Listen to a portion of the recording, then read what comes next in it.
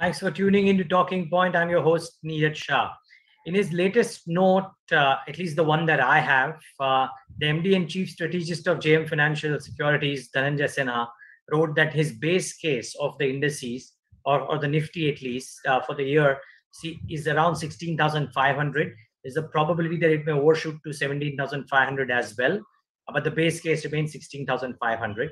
And he uses his experience on the global macro as well as the Indian macro and combines it with the micro to try and give us a picture of what the nuances around the market levels and the macro could look like as well. We have him today on Talking Point to talk about precisely that. Dhananjay, great having you. Thanks for joining. And I hope I got the numbers correct, Dhananjay. Yeah, that's fine. Yeah, that's right. Okay. So Dhananjay, let's start off with what's your base case of what will drive markets, whether it is 17,500, 16,500, otherwise. It's the global macro or the local factors? So I think it's largely the global macros. I would say if you look at it, what's been happening over the last, I would say, a month or so, there were expectations about tapering, etc. And you had the Jackson Hole's testimony by Joe Powell, and basically it was a sort of a dovish tapering is what he has indicated before the end of the year, and what the market has actually read is that is basically the dovish part of his speech, which basically says that the inflation fears might actually be overblown, and hence you see a sort of market sort of rebounding. And if you look at on a trailing basis, the multiples had been declining since March from 40 times to something like 25.5 times something, and while the markets are going up largely because of earnings recovery. But after the speech, it has actually gone up to almost like 26.5. So clearly, the global factors actually been reflected in the sort of mild bounce in terms of the valuations. As far as earnings are concerned, I would say that earnings trajectory typically in a buoyant market, if you look at the consensus estimates, etc., typically tend to be optimistic. And I think what people are expecting is about a 30% average, 25 to 30% growth over the next couple of years.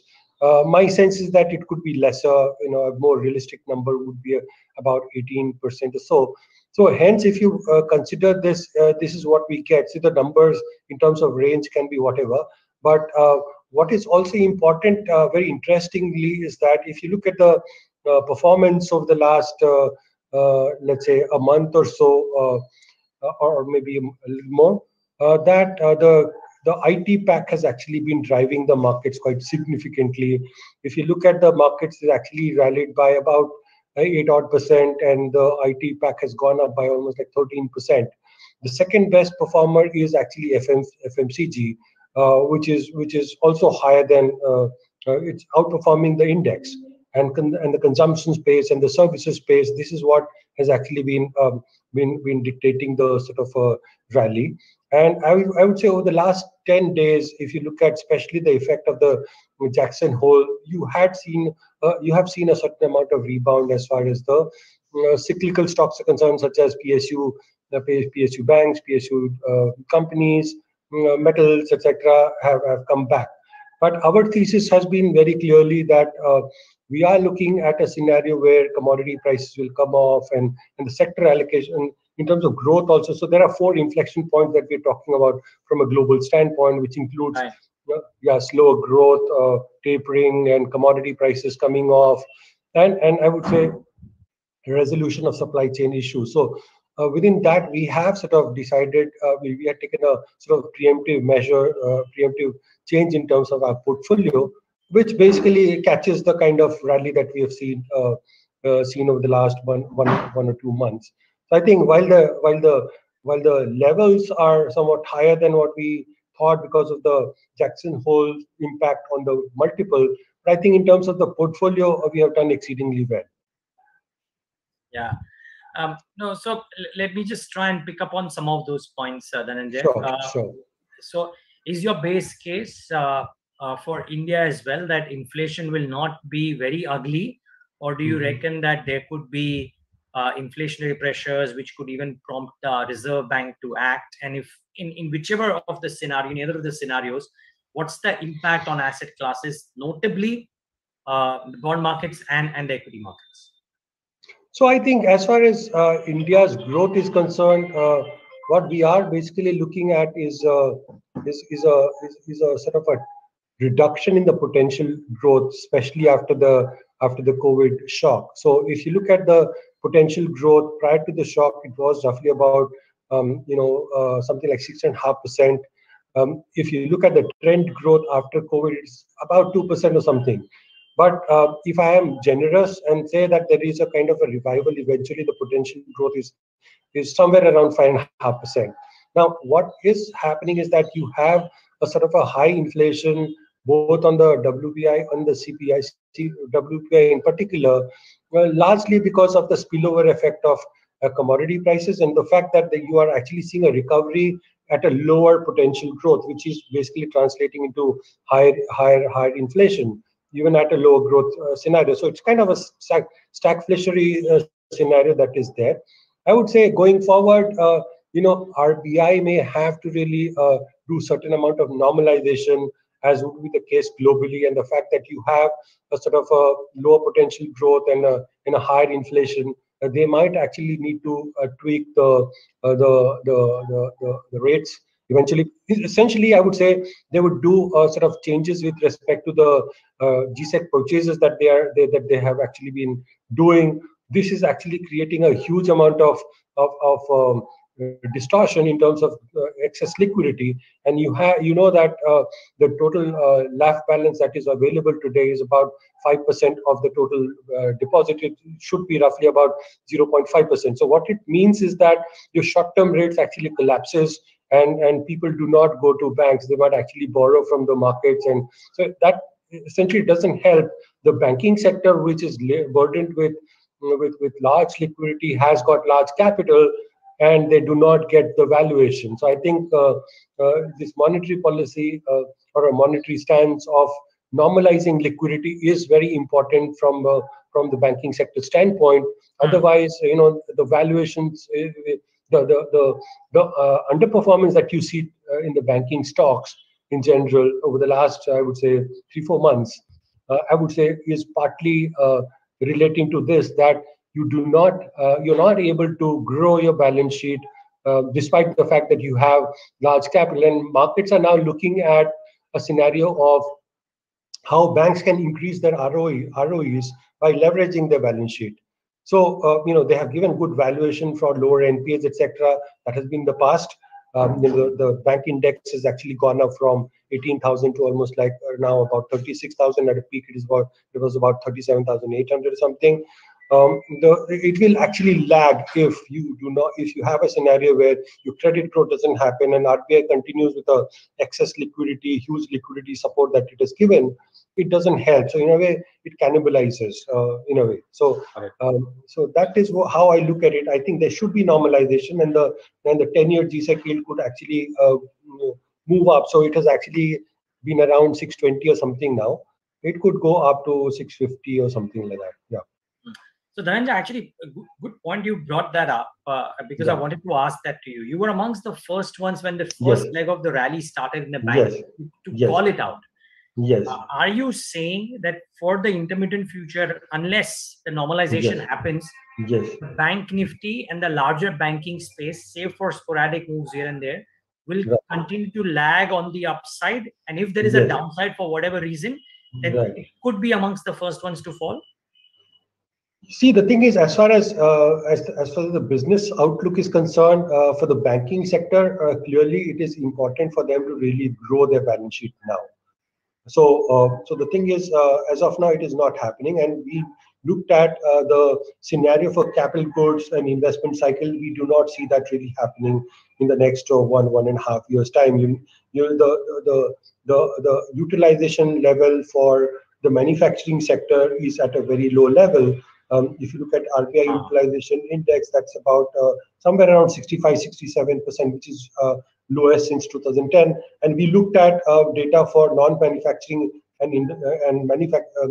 manufacturing sector, the utilization, which is asset turn to sales, is roughly about 65% or 66%. So, you do not expect companies to go ahead and do large investments, notwithstanding the fact that there are sporadic announcements here and there in specific industries. So essentially, what it means is that banking sector have to rely a lot on working capital lending, and for that you need to have a competitive environment wherein the money market rates are sort of aligned or closer to the average lending rate, which is a function of your deposit costs. So essentially, that is going to be a challenge. On the other side, I would say on the valuation side, so we look at valuation for Bank Nifty, for instance, and generally applicable for banks, on the function as a function of multiple things, two, three things. One is what happens to commodity prices. So typically, when we took that call last year, when Bank Nifty was about 18,000, we were sure that commodity prices would rise, and long-term correlation shows that Bank Nifty valuation rises with higher commodity prices. Likewise, if the dollar actually weakens and rupee has a strengthening bias, Bank Nifty valuation also go up. And of course, the GSEC yield. If you have a higher GSEC yield, possibly there is a mild sort of a negative bias. But the first two things are very important. Going forward, as you look at it, as tapering happens, as commodity prices come off, I think the challenge will be on the valuation. So if you put the business and the valuation put together, it's quite likely in an optimistic scenario that banking sector will be an equal performer or a market performer. So that is what I look at it. At this juncture, in the short term, because of the dovish tapering that has been announced, the banking stocks have actually rebounded. But I think we have to really focus on large banks who can grow their balance sheet, who can improve on ROEs. I think that's what my selections would be, rather than going in for high beta, small cap names or. Which is fine. But if the market would correct, would you believe the banks should be the first ones to correct? Yeah, of course. It would be. Okay. Of course. And by your answer, Dhananjay, you are kind of denouncing this whole belief that the market has that a capex cycle is about to start. You believe that's at least a year away? Yes, so private capex, I would say, as far as, yeah. So that you can segment this into multiple things. One is the consumables sector, the external-led sector, and possibly the government spending-led sector. So what is really happening? The fourth one is, of course, the private capex, the bulk of it. So where we see traction essentially is something relating to global demand, and hence there are certain auto parts, machinery, etc. or gen sets, etc. Those kind of things, and that we sort of export. That's where there can be some traction. And then the government order book is also very robust. So some construction things, cement, etc. can do well. So those are the places, and I think consumables, because as the manufacturing sector moves up, as lockdowns improve and people join work, some activities improve, and as is reflected in high frequency data, you might actually see good traction as far as consumables are concerned. But are we getting into a large kind of capex cycle? I think it is little far away, little away, because I think the utilization rate has to rise. And according to me, the first initial cycle, whatever be the trajectory of capex, it has to come from stronger demand for consumption. So the utilization improvement as a first step of that cycle should be consumption led, and then eventually, as utilization improves, later part of the cycle, you will see capex also happening. But that, I think, is about 1 year away. Yeah. Okay.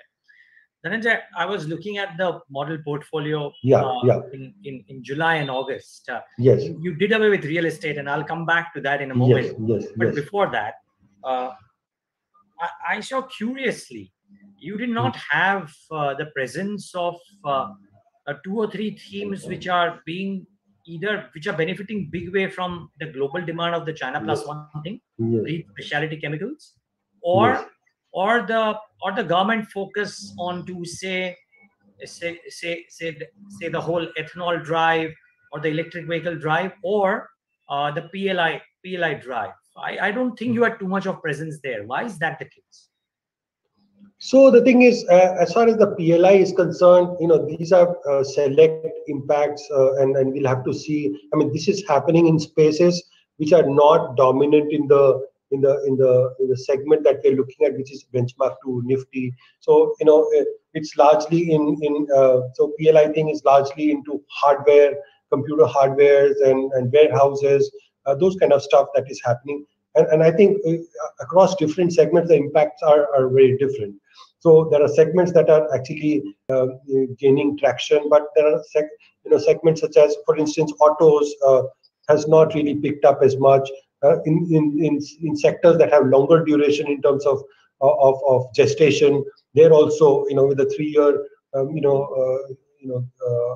horizon that it looks at. They're looking at longer term horizon, and possibly also the impact of the PLI scheme in terms of the overall ROEs may be sort of smaller, but I think it will take time, and it is very selective, and that is why it is not there. And other things that you talked about also weaves into the same argument. I would say the focus in our portfolio is largely to read how the cycles will actually pan out, right? So first, I need to really play the cyclical part of it, and I think there are multiple inflection points that I see that those are easy things to really play as we look at things going forward.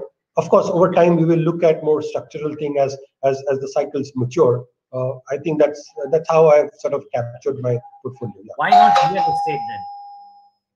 So again, see, the way I looked at it is that we really looked at the comparison of the cycle that will pan out going forward. So what I'm basically looking at is a current scenario where you have global economic surprise indices actually coming down. It used to be positive, it's become negative, both for G10 countries, for developed markets, etc., and also for a lot of emerging markets. So if you look at China, it's actually a negative surprise. If you look at the PMI data that has been released, there's a widespread sort of slowdown. The other part is the fact that your inflation is actually surprising on the other side, on the higher side. So it's kind of a stagflationary thing.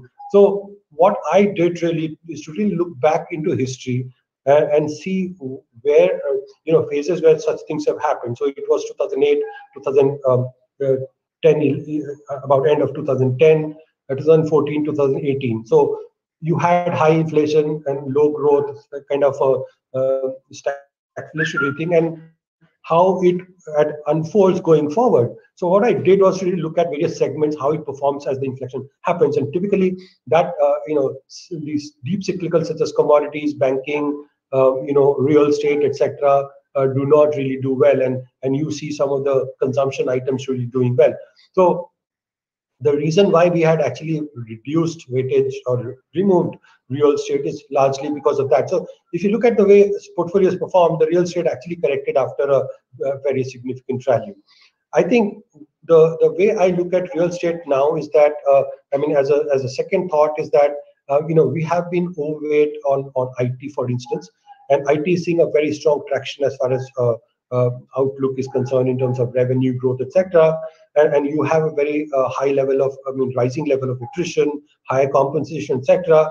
I would say that in IT hubs in those cities, the demand for commercial, for residential real estate might actually increase, especially in places where large companies have actually been gaining market share. There's consolidation that is happening. So I would say, places such as NCR, Bangalore, and other places, you might actually see some traction. So, if you look at the way why not a prestige?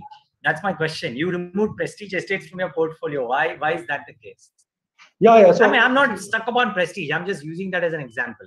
Yeah. So the thing is, first of all, as I said, earlier we saw that during the time when such correction inflection happens, the valuations actually correct, and possibly typically every such inflection has seen real estate actually underperforming. So that was So I had looked at various patches of such inflections, and my view now is that because of the COVID, I think the work from home has become dominant now, and possibly it might actually continue going forward. So we might really reconsider and think about putting some residential real estate as our pick. So maybe one or two stocks we might actually consider there. Fair call. No, I'm only viewers. I'm only using Prestige as an example because it was a part of their portfolio which Dhananjay chose to later on change, or which is why I've used that as an example. Dhananjay, my final question is on metals. I saved it Yes. for last because I wanted your perspective on what's next. Because I do remember reading your note Yes. and you saying that commodity costs might come off a bit as well. Yes. Yesterday we were talking to Sheshagri Rao of JSW Steel, who actually has likened in yesterday's interaction the current upcycle to the 4 preceding super cycles since 1900, and he believes that this will not end in the next 1 or 2 quarters. This will last for a lot longer. What's your sense on how to play the commodity space, and particularly steel? So if you look at it, the way things will pan out going forward, structural change that will be imminent is that the use of resources will actually reduce. If you look at GFC 2000, Global Financial Crisis 2008, what we have seen is that the consumption of material such as metals, etc., has actually come down. Now, super cycle was also talked about in 2008. Right? What was also talked about is a super spike for crude, right? At 140, people were projecting 200. Today it is 70, right? It's 50% lower after 13 years. Consumption of steel used to be, if you look at the prior period of 5 years prior to 2008, used to be in the region of about 10% annual growth. China used to consume about 25% growth on an annual basis. India used to consume about, I would say, 12 to 15% annual growth. And if you look at how it has panned out, it has actually, the world consumption has actually declined to roughly about 3% or less than 3%. Developed economies have actually been contracting or remaining flat over the last 5 years. If you look at India, the consumption growth is barely about 2% on a structural basis. In the last 4 years, India's consumption has not grown. I'm talking about steel. If you look at US in 1980s, the per month consumption used to be about 12 million tons per month. It has come down to 7.5 million tons. So what is happening is that over time, as technology is preceding in the way the economy and consumption behavior is changing, the consumption of material is actually falling. It is quite likely after the COVID as well that the average growth is going to be lesser. Now, what I have done really, see why various companies have actually been very buoyant about steel. Particularly, I've done a significant study on steel. I've looked at the most buoyant market today is US, where the HRC price has gone up from $450 to $2,000. So that's a 4 times increase. Does the demand, has the demand side increased so much to justify a 4 times increase? And I looked at Europe as well, where the increase, the HRC price is about $1,400, $1,300 per ton. China is roughly about 900 something. India is also doubled. Now, I looked at each of these segments. So if you look at it, the 80% of the total consumption of steel comes from 3 things. One, construction, which is 50%. Second is auto, which is 20%, and 10% in machinery. Now, if you look at US, earlier 60% used to be commercial real estate, 40% used to be residential. Commercial real estate consumes more steel. Roughly about 45% of cost of construction is steel, whereas in residential there it is less than 5%. The residential is what was growing; it is degrowing now. As far as commercial is concerned, the order books have actually been contracting, especially after the COVID. And if you look at autos, this is another 20%. We know that since 2014, the average sale of autos, passenger cars, has actually been declining, right? and with the semiconductor issue, it's further declined. So that's 20% more. So that's, I'm telling about 70%. Look at machinery. Machinery fell by 50% post-COVID. It has rebounded by some pre-COVID level. It is a normal sort of rebound thing. That's about 9 or 10%. If you look at this 80%, where is the growth? Now look at US. Look at Europe. The cost of construction, etc., has gone up so much that if you look at the construction PMI is hardly above 50. It's actually not growing enough, and people are complaining about rising cost of construction. China was a primary driver of construction, especially after COVID, because they deviated from the earlier path of rebalancing, and they induced a sort of more construction and housing kind of incentive. So you had a kind of a recovery, and there was a sort of increase in cost of construction, etc., including steel and other materials actually gone up. But then it is actually slowing. So, and if you look at long term, China's construction has actually been declining since 2012. So the emphasis on construction and fixed investments has been going down. So if you put all these things together, the demand side is definitely not the driver. If you look at the production side, the world has produced about 1,004 million tons in the first half of this year, and that's almost like a 14% growth. Full year growth projection was about 5.5%. If you analyze the first half to second half, you are well above 10% in terms of total consumption. In fact, you are higher than 2022 if you look at the World Steel Association's projection. So on the supply side, production also is not a problem. US in particular, the total production now is about 7.5 million tons per month.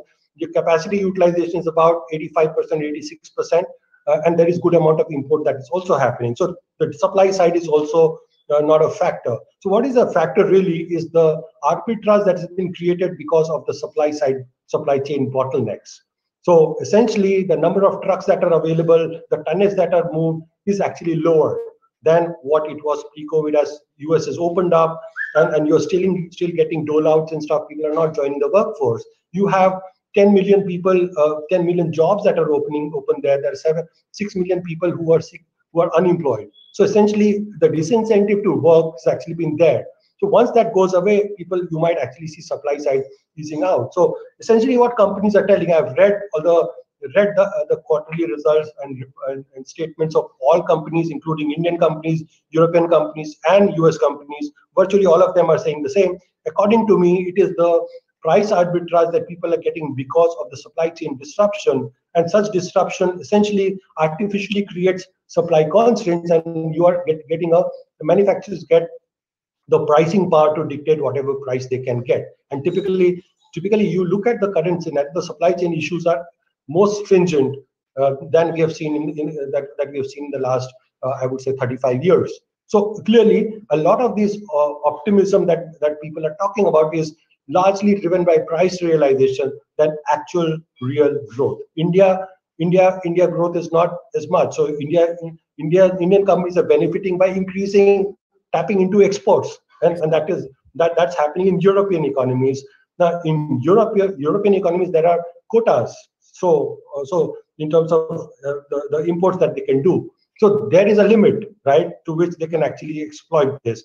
Now, my sense is that as the supply chain issues, this is a big call that everyone has to take, when the supply chain issues will actually resolve, whenever it happens, the prices will actually come down. You can't have 4 times increase in price and still believe that it will continue to go up. Now, if you look at the trend, I just wanted to end this thing with the trend.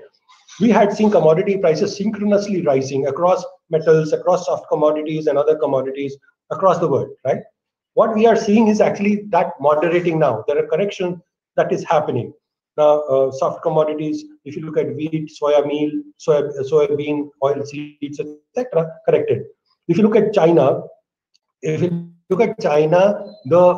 rebar prices fallen by about 15%. The HR price, domestic prices, HR prices actually fallen by about 10% Now they had removed the export rebate of 13% that they were giving, but the export price did not really rise. It's about $1,000 per ton. So my sense is that some of those things are happening as we had expected. If you look at the stock prices, metal stock prices, most of the stocks are actually down by 15 to 20%.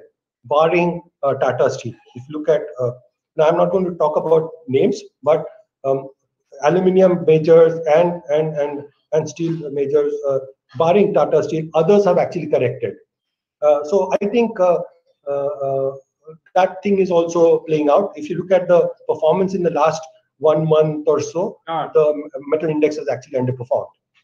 Yeah, no, that's a comprehensive answer, Dhananjay, but just shows the quantum of work you've done.